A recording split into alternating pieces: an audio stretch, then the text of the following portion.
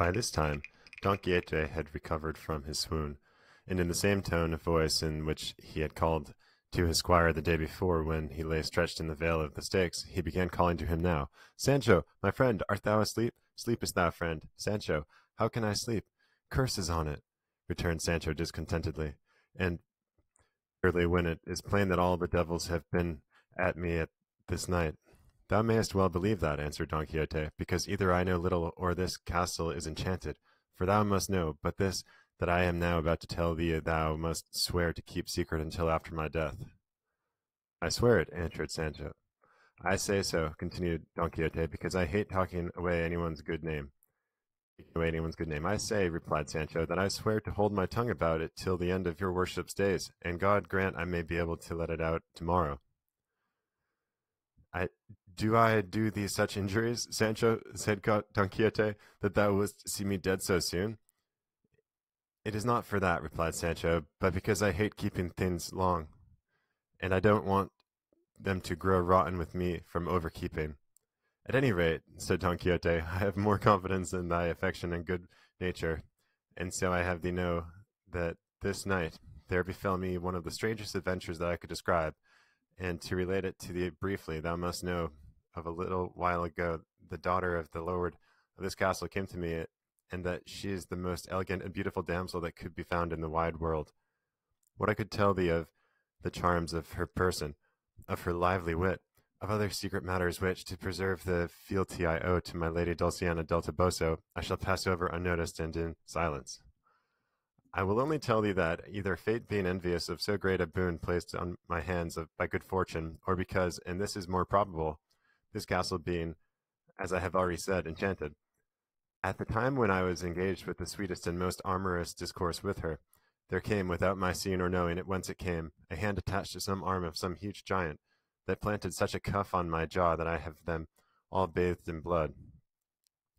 and then pummeled me in such a way that I am in worse plight than yesterday, when the carriers, on account of Rocinante's misbehaviour, inflicted on us the injury thou knowest of. Whence conjecture that there must be some enchanted Moor guarding the treasure of this damsel's beauty, and that is not for me." "Not for me either," said Sancho, "for more than 400 Moors have so thrashed me that the drubbing of the stakes was cakes and fancy bread to it. But tell me, señor, what do you call this excellent and rare adventure that has left us as we are left now, though your worship was not so badly off, having in your arms that incomparable beauty you spoke of? But I, what did I have, except the heaviest wax I think I had in all my life? Unlucky me, the mother that bore me, for I am not a knight errant and never expected to be one, and of all the mishaps the greater part falls on my share." "Then thou hast been thrashed too?" said Don Quixote. "Didn't I say so? Worse luck to my line," said Sancho. "Be not distressed, friends," said Don Quixote, "for I will now make the precarious balsam with which we shall cure ourselves in the twinkling of an eye." By this time the quadrillo had succeeded in lighting the lamp and came in to see the man he thought had been killed, and as Sancho caught sight of him at the door, seeing him come in his shirt with a cloth on his head and a lamp in his hand, in a very forbidding countenance, he said to his master, "Señor, can it be that this is the enchanted Moor coming back to give more castigation if there be anything still left in the ink bottle?" "It cannot be the Moor," answered Don Quixote, "for those under enchantment do not let themselves be seen by anyone." "They don't let themselves be seen, then they let themselves be felt," said Sancho. "If not, let my shoulders speak to the point." "Mine could speak too," said Don Quixote, "but that is not a sufficient reason for believing that what we see is the enchanted Moor." The officer came up, and finding them engaged in such a peaceful conversation, stood amazed, though Don Quixote, to be sure, still lay on his back, unable to move from pure pummeling and plasters. The officer turned to him and said, "Well, how goes it, good man?" "I would speak more politely if I were you," replied Don Quixote. "Is it the way of this country to address knights errant in that style, you booby?" The quadrillo, finding himself so disrespectfully treated by such a sorry-looking individual, lost his temper, and raising the lamp full of oil, smote Don Quixote such a blow with it on the head that he gave him a badly broken pate. Then, all being in darkness, he went out, and Sancho Panza said, "That is certainly the enchanted Moor, señor, and he keeps the treasure for others, and for us only the cups and lamp wax." "That is the truth," answered Don Quixote, "and there is no use in troubling oneself about these matters of enchantment, or being angry or vexed at them, for as they are invisible and visionary, we shall find no one on them to avenge ourselves. Do what we may, rise, Sancho, if thou canst, and call the alcalde of this fortress, and get him to give me a little oil, wine, salt, and rosemary, to make salutiferous balsam. For indeed I believe I have great need of it now, because I am losing much blood from the wound that phantom gave me. Sancho got up with pain enough in his bones, and went after the innkeeper in the dark, and meeting the officer, who was looking to see what become of his enemy, he said to him, Señor, whoever you are, do this favor and kindness to give us a little rosemary, oil, salt, and wine, for it is wanted to cure one of the best knights errant on earth, who lies on yonder bed, wounded by the hands of an enchanted Moor that is in this inn. When the officer heard him talk in this way, he took him for a man out of his senses, and as day was now beginning to break, he opened the inn gate, and calling the host, he told him what this good man wanted. The host furnished him with what he required, and Sancho brought it to Don Quixote, who, with his hand on his head, was bewailing the pain of the blow of the lamp, which had done him no more harm than raising a couple of rather large lumps, and what he fancied blood was only the sweat that flowed from him in his suffering during the late storm. To be brief, he took the materials of which he made a compound, mixing them all and boiling them a good while until he seemed to him they had come to perfection. He then asked for some vial to pour them into, and as there was not one in the inn, he decided on putting it into a tin oil bottle or flask, or of whatever the host made him a free gift, and over the flask he repeated more than 80 paternosters and many more Ave Marias, Salves, and Credos, accompanying each word with a cross by way of benediction, all which there were present Sancho, at all which there were present Sancho, the innkeeper, and the quadrillo, for the carrier was now peacefully engaged in attending to the comfort of his mules. This being accomplished, he felt anxious to make trial himself, on the spot, of the virtue of his precious balsam, and he considered it, and so he drank near a quart of what could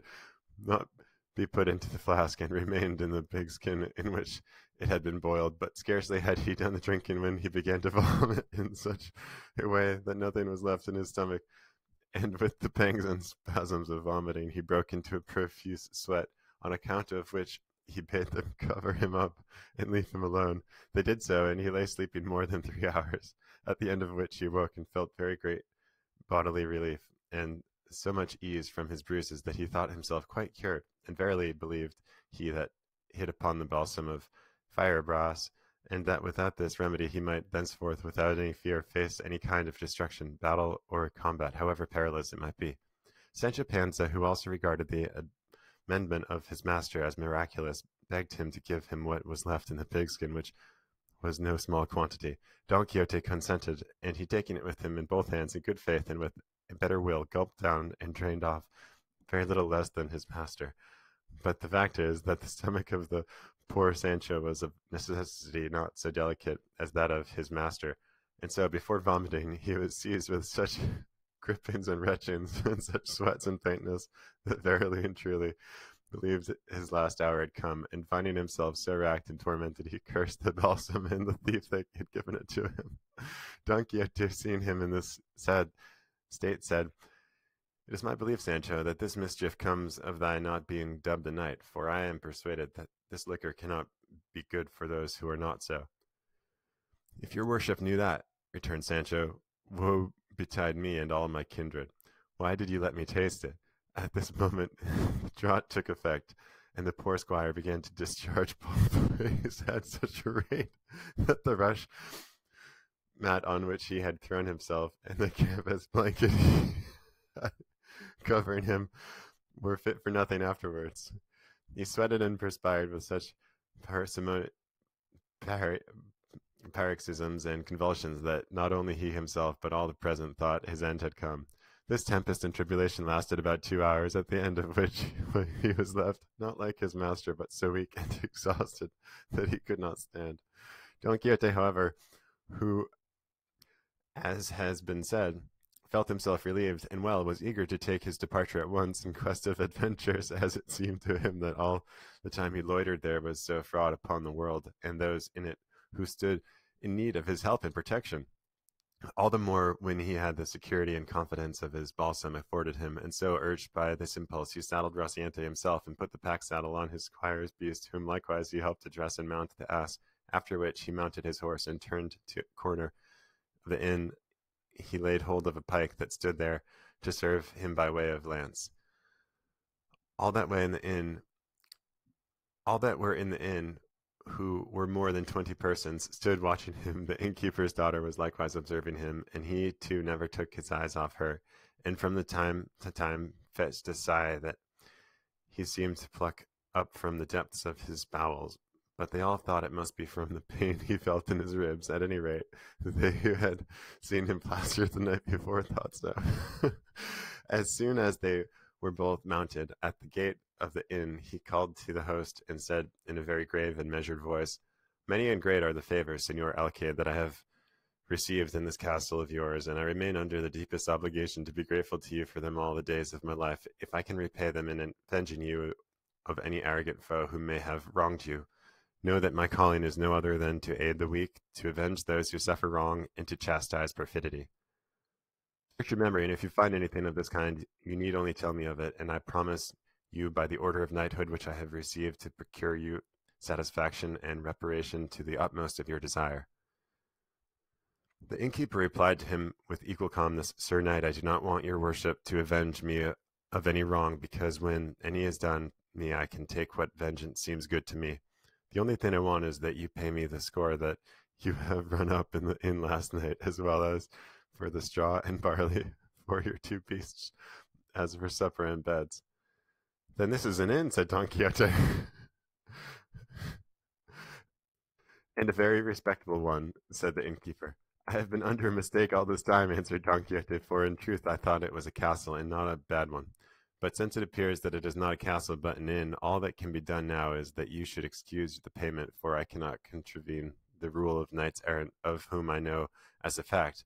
and up to the present I have read nothing to the contrary, that they never paid for lodging or anything else in the inn where they might be, for the hospitality that might be offered them is their due by law and right in return for the insufferable toil they endure in seeking adventures by night and by day, in summer and in winter, on foot and on horseback, in hunger and in thirst, cold and heat, exposed to all the inclements of heaven and all the hardships of earth." "I have little to do with that," replied the innkeeper. "Pay me what you owe me, and let us have no more talk of chivalry, for all I care about it is to get my money." "You are a stupid, scurvy innkeeper," said Don Quixote, and putting spurs to Rocinante and bringing his pike to the slope, he rode out of the inn before anyone could stop him. He pushed on some distance without looking to see if his squire was following him. The innkeeper, when he saw him go without paying him, ran to get payment of Sancho, who said that as his master would not pay, neither would he, because being as he was squire to a knight errant, the same rules and reason held good for him as for his master with regard to not paying anything in inns and hostelries. At this the innkeeper waxed very wrath, and threatened if he did not pay to compel him in a way that he would not like. To which Sancho made answer that by law of chivalry that his master had received he would not pay a rap, though it cost him his life, for the excellence and ancient usage of knights errant was not going to be violated by him, nor should the squires of such as were yet to come into the world ever complain of him or reproach him with breaking so just a privilege. The ill luck of the unfortunate Sancho so ordered it that among the company in the inn there were 4 woodcarters from Segovia, these 3 needle-makers from the colt of Cordova, and 2 lodgers from the fair of Seville, lively fellows, tender-hearted, fond of a joke, and playful, who, almost as if instigated and moved by a common impulse, made up to Sancho and dismounted him from his ass, while one of them went in for the blanket of the host's bed. But on flinging him into it, they looked up, and seeing that the ceiling was somewhat lower than what they required for their work, they decided upon going out into the yard, which was bounded by the sky. And there, putting Sancho in the middle of the blanket, they began to raise him high, making sport with him as they would do with a dog at Shrewtide. The cries of the poor blanketed wretch were so loud that they reached the ears of his master, who, halting to listen attentively, was persuaded that some new adventure was coming, until he clearly perceived that it was his squire who uttered them.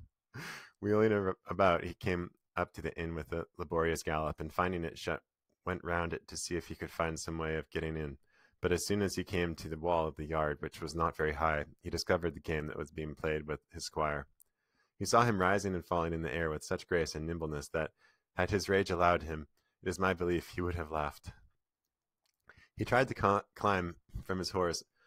onto the top of the wall, but he was so bruised and battered that he could not even dismount. So, from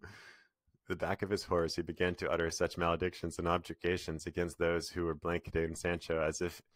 it would be impossible to write down accurately. They, however, did not stay their laughter or their work for this, nor did the flying Sancho cease his lamentations, mingling now with threats, now with entreaties, but all to little purpose, or none at all, until from pure weariness they left off.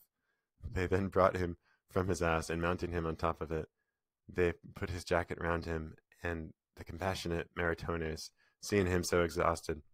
thought fit to refresh him with a jug of water, and that it might be all the cooler, she fetched it from the well. Sancho took it, and as he was raising it to his mouth, he was stopped by the cries of his master, exclaiming, "Sancho, my son, drink not water, drink it not, my son, for it will kill thee. See, here I have the blessed balsam." And he held up the flask of the liquor, and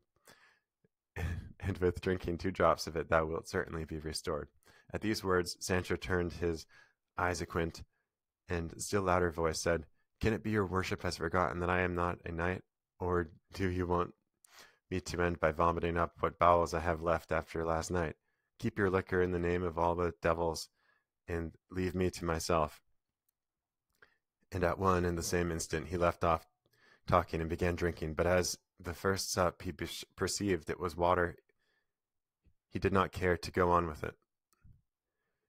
and begged Maritones to fetch him some wine, which she did with right good will, and paid for it with her own money. For indeed they say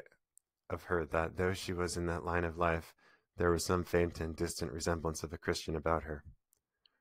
When Sancho had done drinking, he dug his heels into his ass, and the gate of the inn being thrown open, he passed out very well pleased at having paid nothing, and carried his point, though it had been at the expense of his usual sureties, his shoulders. It is true that the innkeeper detained his alforjas in payment of what was owing to him, but Sancho took his departure in such a flurry that he never missed them. The innkeeper, as soon as he saw them off, wanted to bar the gate close, but the blanketeers would not agree with it, for they were fellows who would not have cared 2 farthings for Don Quixote, even had he been really one of the knights errant of the Round Table.